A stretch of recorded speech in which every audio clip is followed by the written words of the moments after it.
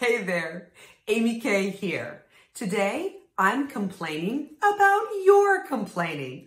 Look, 2020's been rough. I get it.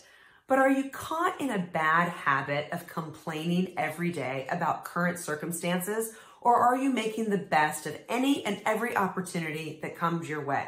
Now, I'm not a Pollyanna, but I just want to point out something. I was on a call this last Monday where we were all asked to share about our Thanksgiving holiday weekends. And this one guy acted like he was Dougie Downer. He was like, oh, it wasn't the Thanksgiving that I was used to. And somebody said, but I thought your kids were actually able to join you. And it's like, yeah, but it wasn't the same. And I was like, well, did you have any good food? And he was like, oh yeah, my wife made this fabulous meal. And I was like, oh, for crying out loud, get over it. You're not even willing to untie the ribbons. What do I mean by that? Well, as trite as it sounds, every day really is a gift, especially because of the pandemic and everything that we've all been through. It's another day to seize to make it the best that it can possibly be. You're either going to ignore that present or you're going to be willing to put in the effort to untie the ribbons and see what unfolds, what's presented to you.